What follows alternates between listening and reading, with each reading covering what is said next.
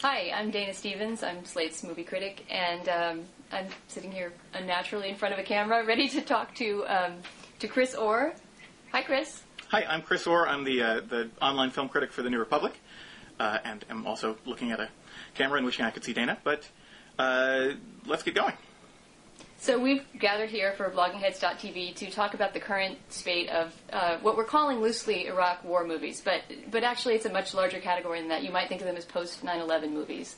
There have been a lot of them coming out this fall for the Oscar race and other reasons, and we want to talk about why all these movies are coming out now, why they're clumped together, why many of them or most of them I think are fairly disappointing, and just sort of what they're doing out there in the national consciousness. So, Chris, you were telling me an interesting theory last night about the three waves. This was your idea that the post 9/11 movies have come in three separate chunks. Can you talk about that a little bit? Sure, I'd be glad to. It's a theory. Whether or not it's interesting, people have to decide for themselves.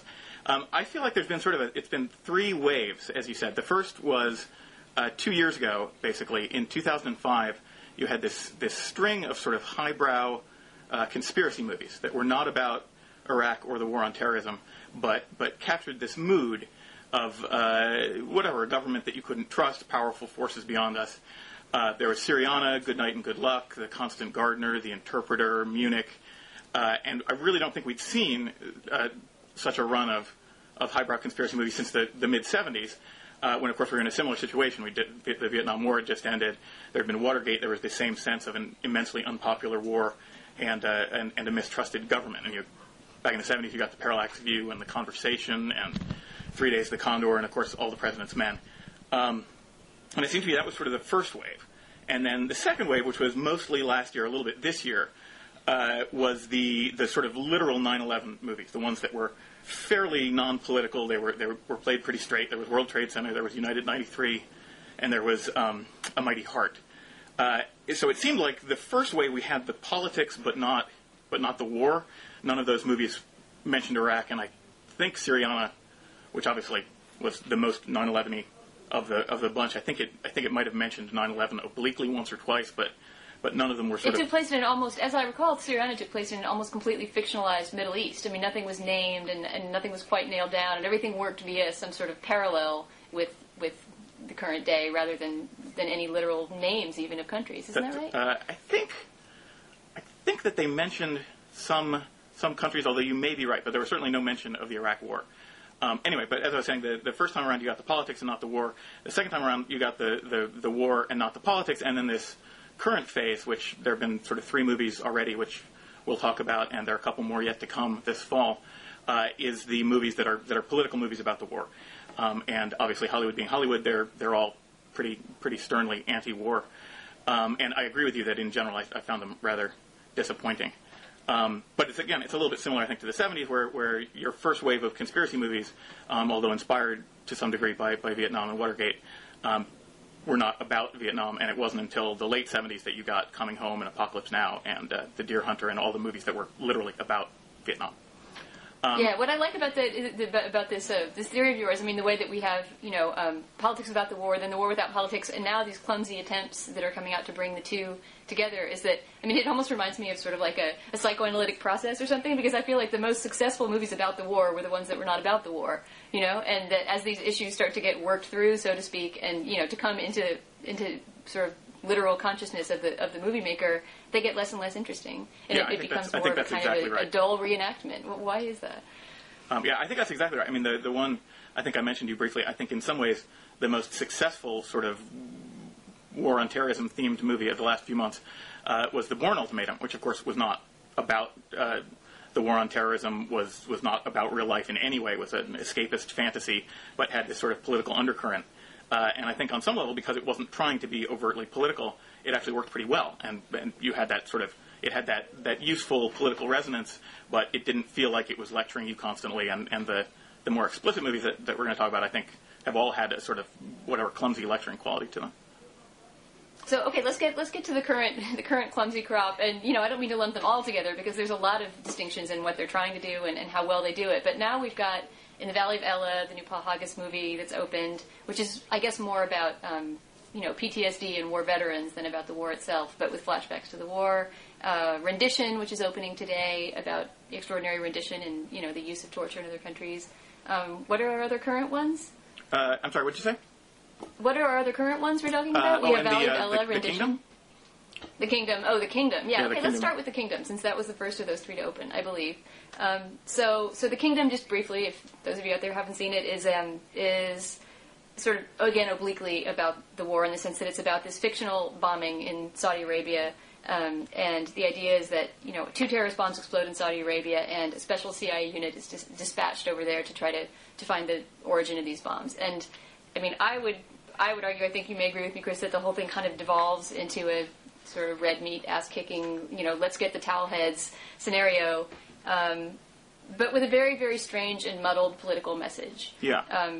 You want to talk about that a little bit? I mean, the message kind of gets tacked it. on crazily at the end in a way that really seemed quite strange to me. I didn't understand the politics of that movie at all. Yeah, I completely agree. I think I didn't dislike it quite as much as you did, but it definitely had this feeling for me that it was a very sort of jingoistic screenplay. You have these heroic, patriotic FBI agents who want to go back to Saudi Arabia to avenge the people who were killed in these terrorist attacks. And you have the Weasley State Department guys who talk about diplomacy, and the way that the FBI guys actually get to Saudi Arabia is by blackmailing a Saudi prince and essentially going over there illegally. I mean, all you really need to know about it is Jeremy Piven plays the State Department's man in Saudi Arabia, which I think gives you a pretty good sense of how it feels that's about pretty the much State the view of the government, the U.S. government. So it's definitely Ari got Gold runs this sort of whatever gung-ho, let's go kick some butt feel to it. Right. Although I thought director Peter Berg, who used to be an actor, still does some acting, I thought he did a pretty good job. I mean, he'd said in some interviews here and there that he was nervous about making a jingoistic movie, and he clearly tried not to. I mean, the screenplay by itself, I mean, really almost looks more like it would be a Vin Diesel vehicle or something like that. And he tried to direct it with real nuance. It was this sort of strange match of content and form. And I thought for most of its run it worked out okay. I mean, I didn't think it was a great movie. It was a little bit complicated because it was trying to be an action movie and trying to be a political movie, and somewhere in the process they decided that they might be able to get an Oscar out of it, so they were trying to be a little high-toned. It was an awkward mix for me. I didn't think it was quite as bad as I think you did, but you really disliked it, right? Yeah, I really could not get with that movie. I just thought it was so phony and so uninvolving. If I hadn't known that Peter Berg directed it, I don't think I would have even been able to try to like it as much as I did. And I don't know, he tried to do that whole Paul Greengrass thing of the handheld camera and the very shaky, the disorienting, jolting feeling. And to me, I don't know, I just felt like it was selling out on every front. It was trying to be the Vin Diesel action movie, and then it had this very pious and strange last line that we'll talk about. And, tried to throw in Jen Garner doing her 24 thing, and a really embarrassing scene of her taking revenge on this group of terrorists who's been responsible for the death of one of her colleagues, and, sort of becoming like the ass-kicking Jen Garner girl, whatever her hero is on heroine used to be on Alias, I can't remember. But, I don't know. I just walked out feeling really depressed about the war and about movies about the war and everything. But let's talk about the last line of that movie. You first remembered let me just say, I totally agree yesterday. I totally agree with you about the whole handheld camera thing. I cannot wait until that fad is over. I feel like it. There are some people who can do the handheld camera. I think Paul Greengrass can still get away with it in the Bourne movies, but God, I'm sick of that jolty. Since 15 years or something? Since Homicide, that's sort of been the way of telegraphing tension in a movie. You've got to jiggle your camera. And it's supposed to make things more realistic. No, I completely agree. Really, really annoying.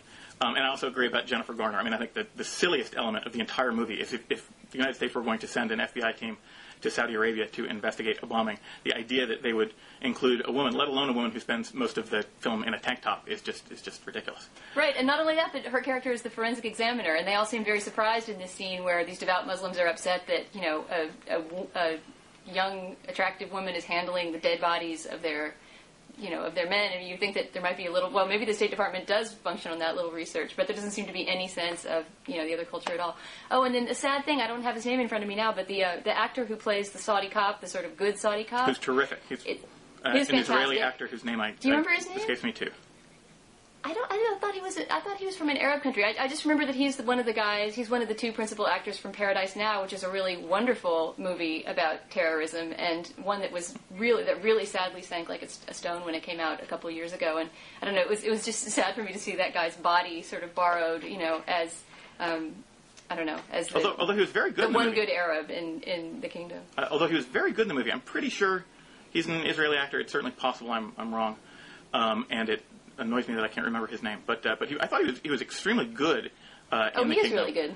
And I thought he is really good. I just felt that he was sort of being used. Look, here's the one good. I mean, the movie was really full of. I can't remember what they all were, but the movie was really full of kind of scary epithets about Middle Easterners, towel head and the like. And again, there was no sense. There, 1 minute there would sort of be a sense that we were judging the characters for having these very biased beliefs about Middle Easterners, but the next minute we were cheering them on as they blew away roomfuls of terrorists. So I came out feeling kind of queasy about that whole thing. No, I completely agree. It was a very confused movie. I liked it more than you, but I don't think it really. Let's succeeded. do the last line. Let's just talk about the last line of the kingdom, and then we'll get on to our other movies. So yes, so the one other thing I just want to say is I thought, in addition to the actor we talked about, I thought Chris Cooper was fabulous in the movie. I thought he was really great and took a very small role and made it really good. And then I'm a big Jason Bateman fan from Arrested Development. He brought a little comic edge to it. Yeah, he was funny. You didn't know what the hell Jason Bateman was doing in there, but he's always a welcome presence on screen. It was sort of odd when he became the bait all of a sudden. There's a big scene where Jason Bateman is kidnapped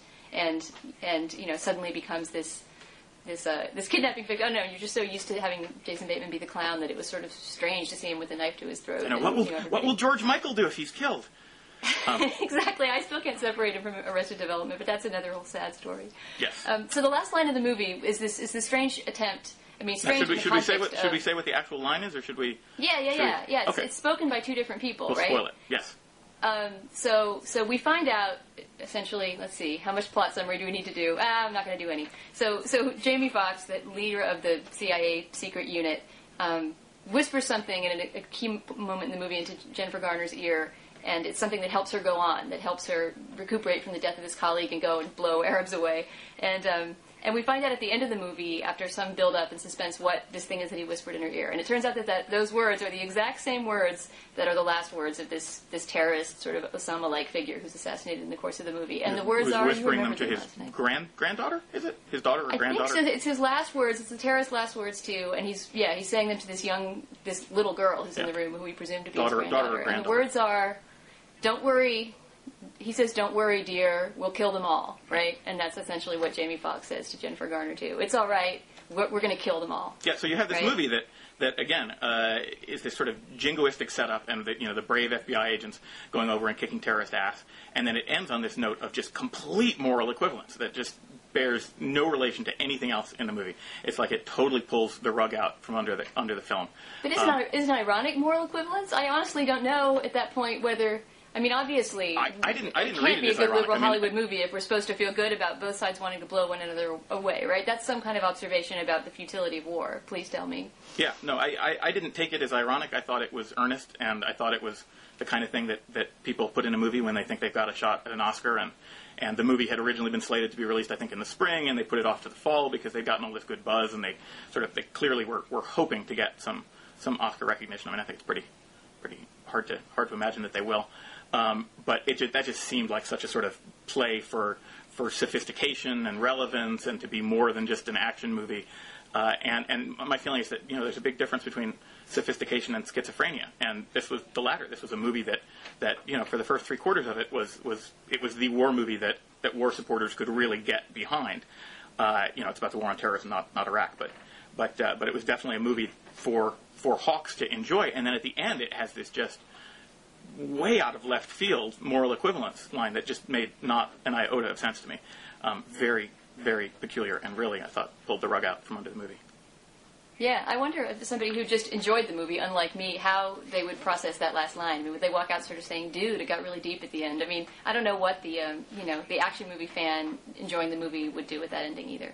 But okay, so I'm going to consult my notes for a second, and I'm going to move on to our next movie. Okay, let's talk about Valley of Ella, which I think actually you liked more than I did again, or no? Or did I like it more than you did? I think you may have liked it a little more than I did, although I don't think the difference is an enormous one. Very different kind of movie than The Kingdom, obviously. It's a much more serious, and some would say self-serious, drama about returning veterans, which I sort of went into with a queasy feeling because I didn't like Crash at all, the big Paul Haggis Oscar winner of 2 years ago, and found it very ham-handed. And even though this movie might be accused of, I guess, some ham-handedness, it's sort of a miracle of nuance compared to something like The Kingdom. Yeah, I'm one of the few intelligent people I know who actually liked Crash, but I still had a bad feeling going into In the Valley of Ella, like you. The story, it's basically a story about an older man played by Tommy Lee Jones, a former MP who was in the Army for the Vietnam War, whose son is also in the Army, and whose son comes back from Iraq. And the movie essentially begins with Tommy Lee Jones getting a phone call saying that his son has gone AWOL. He's gotten back from Iraq, but he's left the base. Nobody knows where he is. And Tommy Lee Jones eventually goes to the base to try to find his son and find out what happened to his son. It's a very well made film. I mean, the performances are terrific. Tommy Lee Jones is remarkably good in a relatively understated role for him, I think.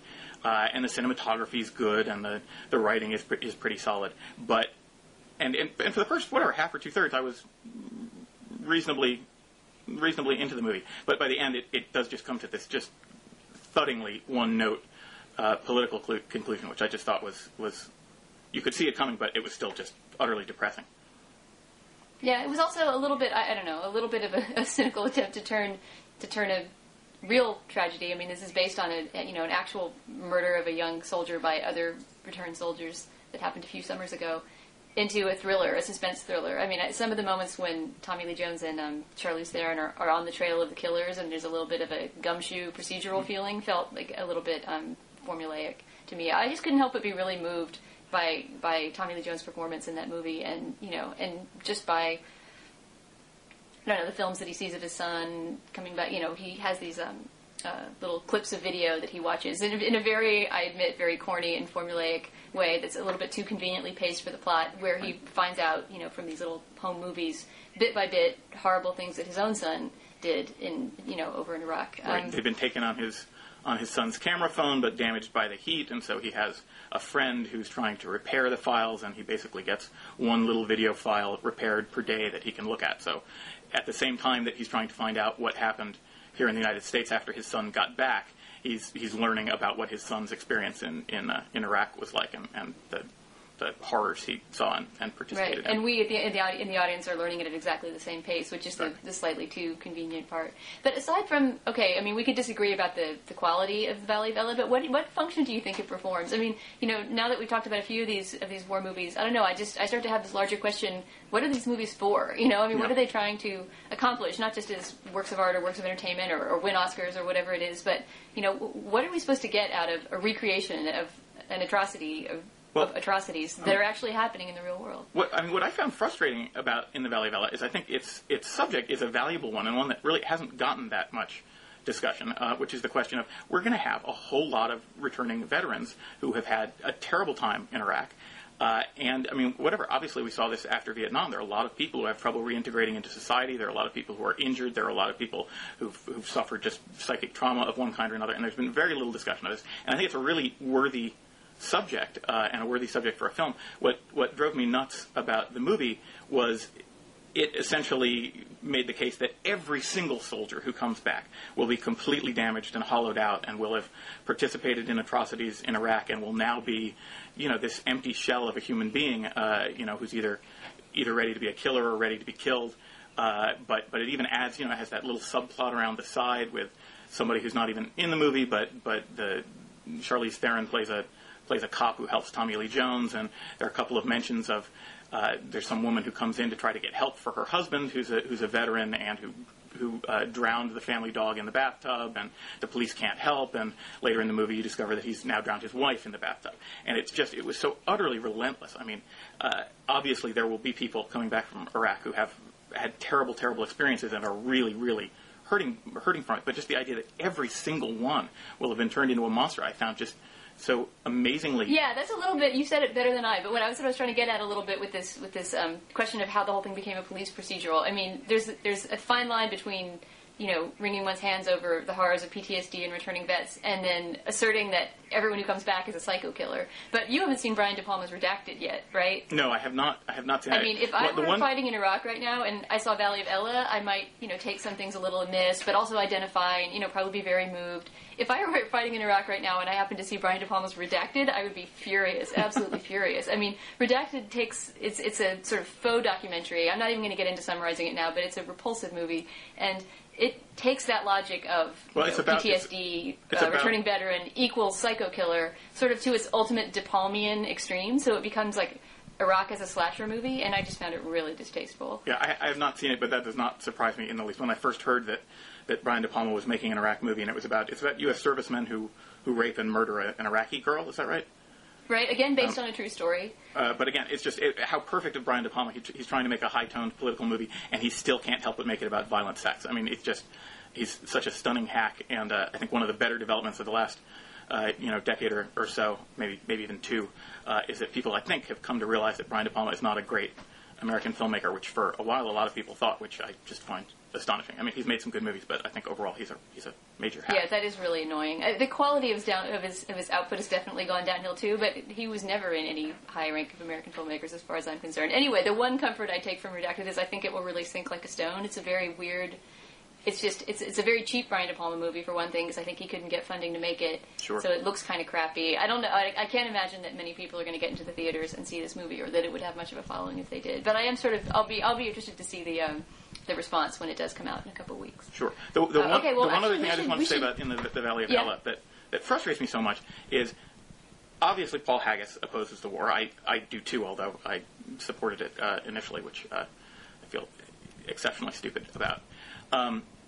But what frustrated me is I felt like he was doing basically the same thing that a lot of people on the far right at places like the Weekly Standard do, or Hugh Hewitt, which is he was basically appropriating the troops for his political message. He was using them as sort of dummies. He was saying, well, you have to oppose the war if you support the troops. In the same way that Bill Kristol or somebody like that says, well, you have to support the war to support the troops. And the fact of the matter is there are plenty of troops over in Iraq who are really gung-ho and who think that they can accomplish their mission and who, are on some level pro-war. And there are plenty of troops in Iraq who are miserable and desperately want to come home and think the whole thing is an enormous fiasco. And I suspect there are a lot who think, one or the other on alternating days. But it's immensely frustrating for me to see this whole class of people and people who are, doing a heroic and horrible task for us, just sort of appropriated as mannequins for people's political biases. I mean, Bill Kristol does not support the war because he supports the troops,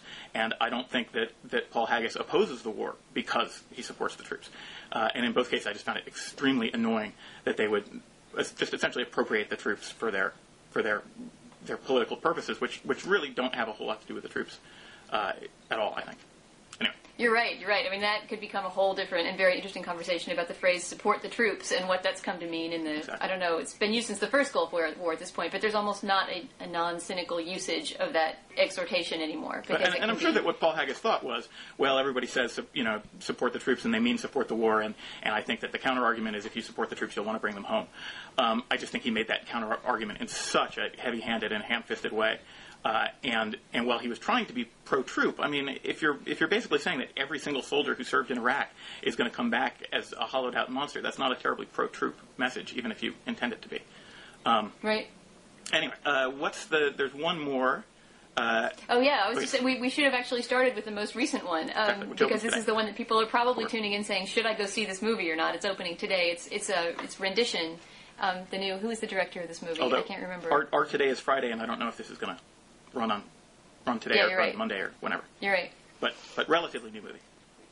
Wait, but who is it who made Rendition? I can't remember now. It's Gavin Hood. That's right, the director of South African director. Right. So Rendition, Reese Witherspoon, Jake Gyllenhaal, Meryl Streep, giant star-studded cast. This is maybe the biggest of the Oscar-seeking post-9/11 movies that's opening, and pretty leaden and clomping, I would say. Do you agree on that? I do. I thought it's frustrating because if it's a movie about extraordinary rendition and at its core about torture and about the Bush administration's embrace of torture as a method in the war on terror.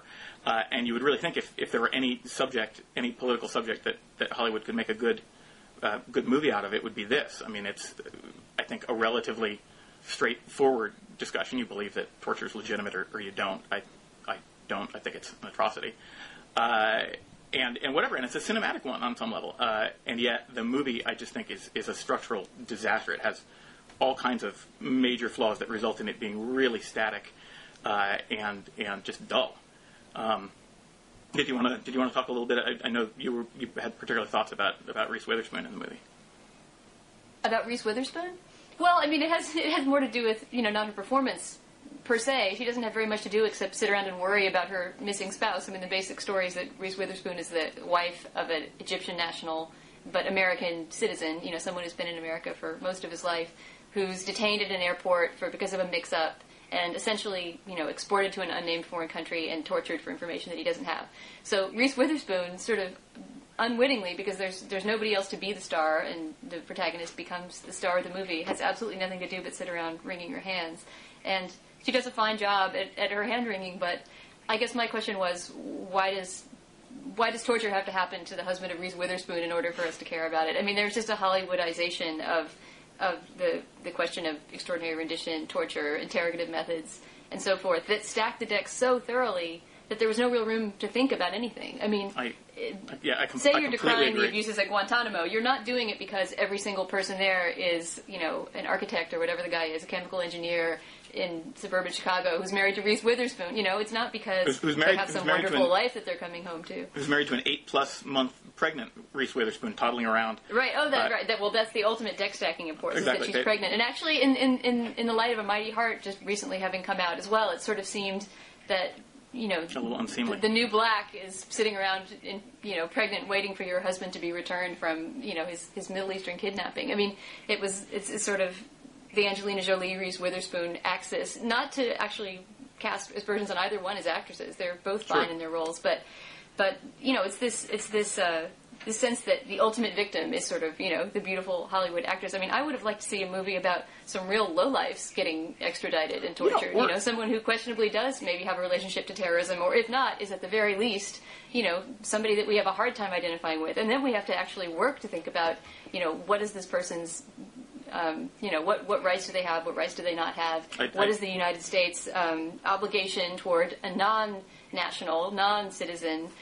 There are all kinds of gray areas that would have been interesting to explore. Instead, the whole thing is just divided into the good and the evil. Meryl Streep, too, who rarely overacts, is given little choice but to overact in this very overwritten villainous role as a CIA operative. Yes, and this is one of those movies where if you have bad politics, it means you're a bad person, and so Meryl Streep has to live in a palatial mansion and yell at her maid who has a little black and white uniform, and the torturer who tortures Anwar. Anwar's the name of Reese Witherspoon's husband. The torturer has to be abusive to his family, and there's a whole other subplot that I'll get to in a minute maybe. But I did want to just say that I completely agree with you. The Reese Witherspoon role is a very strange role. It almost seems like it would have been a peripheral role, like the wives in World Trade Center or something, where you just cut to them for 30 seconds to show their anguish or something, and it was somehow sort of blown up into this large, larger role for a big star who's, I mean, she's theoretically the star of the film, yet not a single thing that she does at any point in the entire movie has any meaningful consequences at all. I mean, as you said, she talks on the phone, she goes to some meetings, she doesn't actually accomplish anything. It's a really sort of thankless role. And I also completely agree about Anwar, about the deck stacking. He's this incredibly handsome Egyptian-born guy, but he's went to NYU, he's lived in the United States for 20 years, he has his green card, and there's not even with a character like that, you could give some hint that the CIA might have some reason to suspect him. Like, this is a guy who's never, as far as we know, ever even been to a political rally. He doesn't have any radicals in his family, even back in Egypt. It just seems like they could have been given some tiny hint of a reason to really think that he was a danger, apart from in the plot, what he evidently has gotten, his cell phone has been called by some terrorist on multiple occasions over the last year. Although one of the big frustrations of the movie is they never actually explain what happened.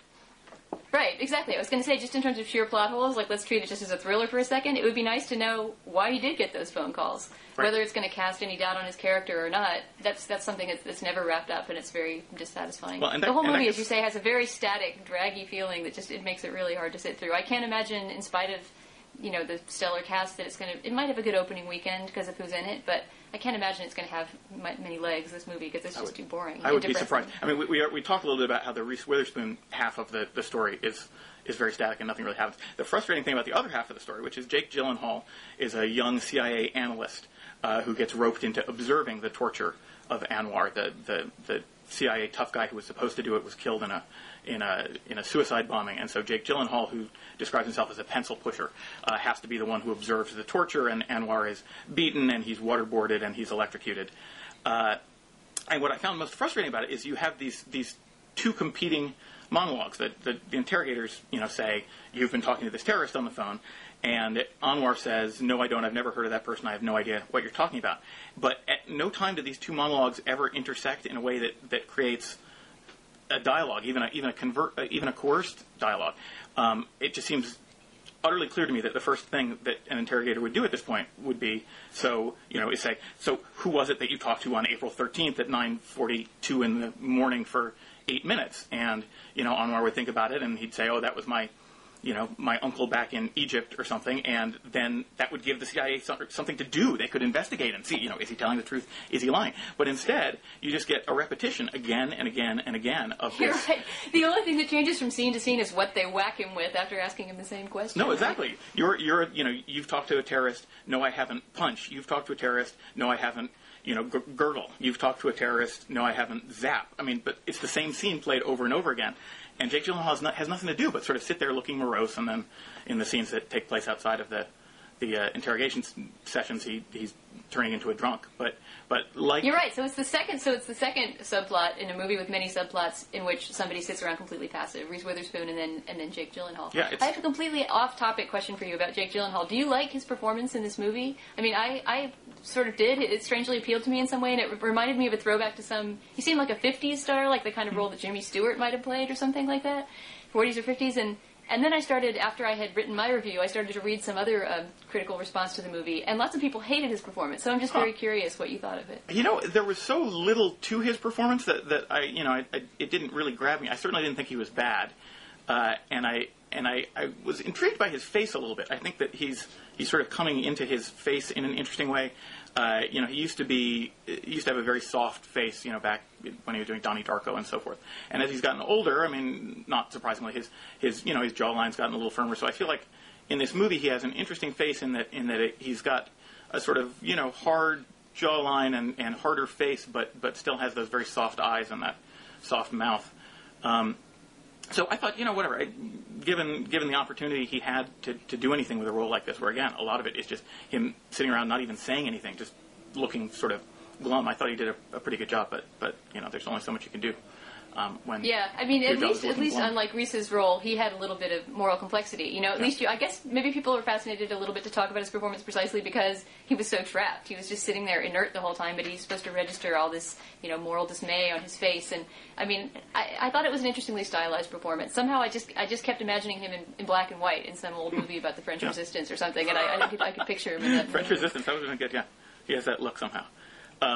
There's also so you want to talk I feel like about we should mention there's a third subplot which is about the torturer himself, and I'm guessing it's supposed to be Egypt. They keep referring to it as North Africa. They never actually say what country it is, which is it was filmed in Marrakesh, annoying. Those scenes, but they deliberately don't name the country. Yeah, which I found vaguely off-putting. If you're sort of portraying yourself as a sophisticated film about a real-life political issue, it seems a little odd to me to not be willing to say what country. Yeah, all these movies are politically wimpy in terms of not wanting to actually say where they're taking place, or if they do, like The Kingdom, they take place in Saudi Arabia, which is probably the safest place in the Middle East that an American could be. So, sure. I mean, the whole thing is it sort of seems like a strange attempt to not offend any embassies or something. But go on.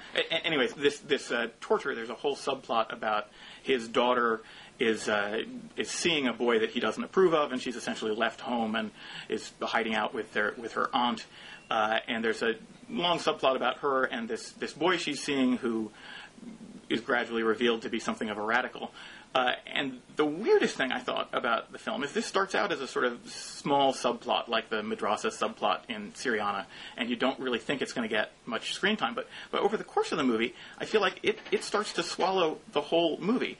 And you have these two other subplots. There's one in Washington, which has not only Reese Witherspoon and Meryl Streep, but also Peter Sarsgaard and Alan Arkin, all these big stars. You have this other subplot with Jake Gyllenhaal at the detention center. And then you have this third subplot about the torturer and his family with no-name stars, nobody that most American viewers will ever be familiar with, that basically takes over the whole movie. And at the end of the movie, when there's a great tragedy, it actually takes place in this subplot and not in the sort of main plot about torture and rendition. And it just seemed a very, very odd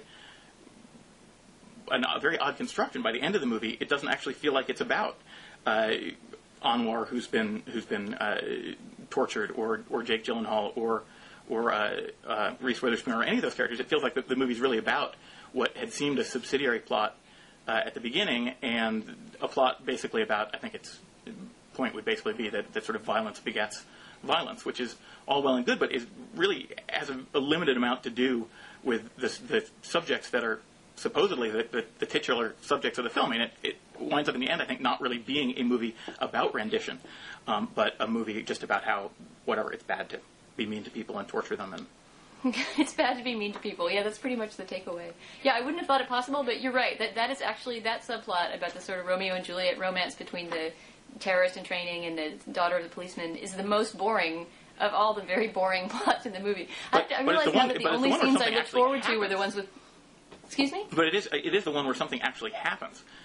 It's just the characters aren't very compelling. So you have these two subplots it's so plottingly arrived at. It's just so plottingly arrived at that by the time you get there, you actually see the act of violence twice, once at the beginning and once at the end. And at least me, by the end, I was thoroughly disenchanted and could have cared less. I think the only scenes I really looked forward to in Rendition were the ones where Peter Sarsgaard appeared, because I just always loved Peter Sarsgaard, and he managed to do a lot with a small role as this kind of bureaucratic senator's aide. Yeah, he's Reese Witherspoon's friend who's a high-ranking staffer for a senator and tries to help her find out what's happened to Anwar. And I agree. I think the best scene in the movie is a scene between him and Alan Arkin, who plays his boss, the senator, which I thought was a great scene and really crackled, but was very peripheral to the rest of the movie, and we didn't really see any other scenes like it.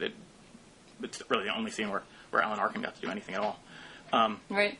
Anyway, it did just seem to me like one of these movies. I think occasionally people put together movies with sort of two or more alternative subplots and weave them together and think that they'll somehow enrich one another. And I think they just totally trip over each other. I think that the whole Rendition story, both at the detention center in North Africa and back in Washington, would be much better without the whole torturer subplot. I mean, among other things, you'd have the time to make something of it, to give it some kind of dramatic motion forward. And I think the whole story about the torturer and his daughter's boyfriend would probably be better if it were its own movie as well. It just struck me there. I don't know, the Crimes and Misdemeanors is a movie that always comes to my mind, and a lot of people like it better than me. But it's a movie that it just seems to me that the Woody Allen and Mia Farrow storyline would be a good storyline, and the Martin Landau story would also make a good movie. But I didn't feel like they enriched each other. I felt like they just basically got in each other's way, and this was a similar movie. I don't remember it well enough, although I did love Crimes and Misdemeanors when it came out. I remember. I mean, I was thinking of Rendition as being more influenced by the whole Crash, Babel, I mean, I don't think that Crash and Babel were necessarily influenced by one another, because one had already wrapped when the other came out, but that sort of style of multiple layered storytelling, and this was definitely the low end of that style. And Syriana, right? Yeah. No, I think that's exactly right. It takes a lot of narrative skill to weave those things even semi-successfully together. I mean, I don't think that either Crash or Babel did it perfectly, but you really see the downside of that kind of filmmaking when you see something like Rendition that's just sort of a random clumping of various not very compelling narratives. And to be clear, a much worse movie than Crimes and Misdemeanors. No comparison. So let's maybe just, you want to wrap up by just talking about a few of the upcoming, I mean, we're not done yet with the fall 2007 spate of Iraq movies. What have we got? Brian De Palma's Redacted, which I think I've already spewed my opinion about. I'm so looking forward to it. What else is coming up? There's a kind of melodrama with John Cusack called Grace is Gone that I think is probably going to be, maybe more milking the tearjerker side, but it's kind of interesting because it's the first movie that I can think of about a female soldier killed in Iraq, and he plays her widower who's mourning her back in the States. I haven't seen that yet. Have you? I have not seen that. Everyone is saying it's John Cusack's big Oscar opportunity, and I'm certainly curious, but no, I have not seen that yet. I'm curious. I like John Cusack, but I always do think of him as a comic actor. But I'll definitely check that out. And what else have we got coming? And then there's this. I also haven't seen it, but it looks amazingly awful. This Lions for Lambs movie. Robert Redford directed it and stars in it, and it also has Meryl Streep. Although I think in this film maybe she's a good guy rather than a bad guy. And its most interesting piece of stunt casting is Tom Cruise as a Republican senator, which sounds entertaining in a train wrecky kind of way. But the previews for the film have been bad, and what I've heard from people who've seen it, and the buzz I think is pretty bad. It looks like what's the premise of the story? It's more heavy-handed than the ones we've already seen. Right. Do you know anything about what the story is about? Not exactly. I think it's about a special ops mission. Maybe, in Afghanistan on the Pakistan border or something like that. I have seen a summary of the plot, but it was a while ago, and I'm not certain. But it's another of these movies about how we send our bright, shining, wonderful young boys off to war, and they get killed or wounded or psychologically damaged. I think it will not. It's not like the Valley of Ella, where it's sort of all postscript, where it's all about what happens after a military action. It comprises a military action. Again, I think in Afghanistan or Pakistan, but I'm not certain. Anyway, obviously, I don't know exactly what the movie's about. Well, that's going to be before Christmas, right? That one. That's soon. I think it's in a few weeks. Maybe 3 weeks or so. That sounds like maybe one of the most shamelessly Oscar angling of them all. But maybe I shouldn't say that till I've had a chance to see it. Yeah. Maybe we could just. I don't know. I'm just thinking as we're talking here that. In the case of the Vietnam War movies, the great Vietnam War movies, they all came 3 or 4 years after the war. These are all happening, we're in the midst of this quagmire, and we don't know when it's going to be over. I just wonder what's going to happen. Even more years later, I think they were mostly 1978, 1979. I think Coming Home and The Deer Hunter maybe were 78. Really? Coming Home was that late? They were the late 70s, huh? I think so. I'm not 100% sure. I think those are both 78, and I think that Apocalypse Now was 79. So you definitely had this gap. And then 74 to 76 was when you got all the conspiracy movies, when you got The Parallax View and 3 Days of the Condor and All the President's Men. Right. So again, I think very similar to what we're seeing here, although you're right that this time it's been a much compressed schedule. We didn't have any Vietnam movies, obviously, during the Vietnam War, or any major sort of Hollywood Vietnam movies during the Vietnam War. It took several years until several years later, and obviously the cycle has been really compressed with the Iraq War and the war on terrorism. I wonder, do you think that's just a symptom of the press cycle being more compressed and the American metabolism sort of for information and entertainment running more quickly than it did in those days? Or do you think it has anything to do with the wars? I think part of it is the establishment is much, and partly because of Vietnam and because a lot of the people in the establishment, had a formative experience during Vietnam. I think that the establishment, and certainly the sort of Hollywood establishment, is much more willing to be very critical of government and to be critical pretty quickly. I think that the Iraq War did not get the benefit of the doubt in the way that the Vietnam War did for nearly as long as it did from the establishment. I mean, obviously there are a lot of people who opposed Vietnam from the very beginning, but I think for the most part it was a sort of bottom up phenomenon. Whereas I think with Iraq, a lot of elements of the sort of cultural establishment turned on it pretty quickly. I mean, a lot opposed it from the beginning, obviously, too. Yeah, well, maybe presumably because, there still is enough cultural memory that the Vietnam War left an impression, and that so I think so. Yeah, definitely.